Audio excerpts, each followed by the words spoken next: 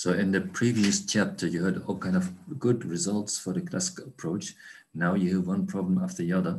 The next one coming is a problem for decision-making under uncertainty by Ellsberg 61. It was introduced. It goes as follows. Imagine there's a known urn K. It contains 100 bowls, 50 are red and 50 are black. So it has a known composition. There's a second other urn. It's called the unknown or the ambiguous urn. It also contains 100 bowls. Also, every bowl has the red or the black color, but now the composition of the colors is unknown. Maybe 10 are red and 90 are black. Maybe 75 are red and 25 are black, can be anything. From each from each urn, a bowl will be drawn at random. The color will be inspected and you can win money depending on the color of the bowl drawn.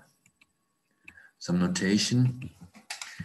Here I denote a gamble on red from the known urn. So this says if the known urn, the ball drawn from it has the color red, you get 15 euro, otherwise you get nothing. You're gambling on red from the known urn. Other notation is similar. Now we present a choice to many experiments, so many have presented a choice. Imagine you can gamble on the color from the known urn being red, or the color from the unknown, the ambiguous urn being red. The price is always the same, 15 euro, but which of these two gambles would you rather have? And I don't know, you can also think yourself, make up your mind what you want, and maybe pause the video for it. I'll tell you what the majority preference is. So here it comes. Most people prefer it like that.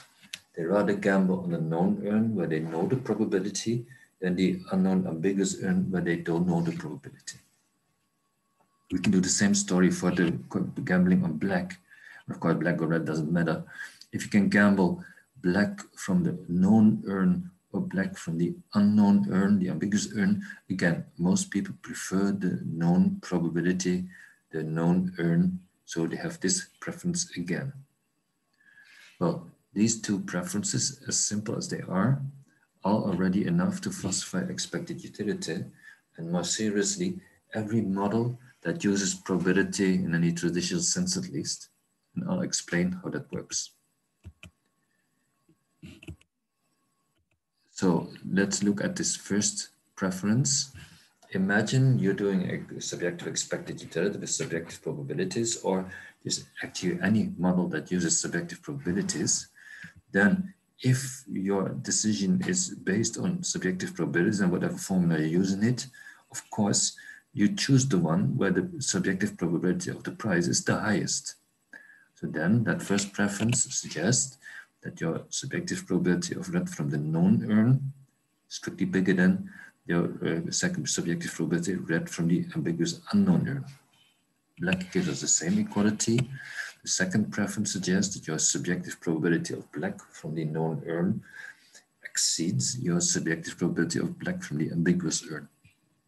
But here with these probabilities, we already have a contradiction, because if we look at these two, these are complementary events. Probability should add to 1. On the right-hand side, we also see complementary events. Probability should also add to 1. But of course, two big numbers can't give the same sum as two small numbers. So already we have a contradiction. This cannot be. This is already enough. It surely violates the subjective expected utility model of Savage, and as I said, it's more fundamental. Any model based on subjective probabilities is violated here. So this shows that for unknown probabilities, surely, because, well, normatively, I told you a while back, Savage is, in my opinion, the most brilliant contribution in the whole field. Surely he convinced me that, rationally speaking, we should do subjective expected value utility maximization, but empirically, of course, this is the prevailing empirical pattern. Surely empirically, his model is violated, and we need not only, but every model with subjective probabilities is empirically violated. So when we work with unknown ambiguous probabilities, we want to do empirically realistic work, we need very fundamentally different models than for risk. That's what this shows. From the normative rational perspective, one can quite debate. Some people say that these preferences are rational, so that also normatively, rationally speaking, it is good to deviate from expected utility and even from probabilities. But other people don't agree. I belong to the people that don't agree. I think rational people should not do this. But anyway, surely if you want to do behavioral empirically realistic work, you have to study these preferences and develop models for it. That's the theory of ambiguity, and I already said once, that's a big and very popular field nowadays. Much is going on there.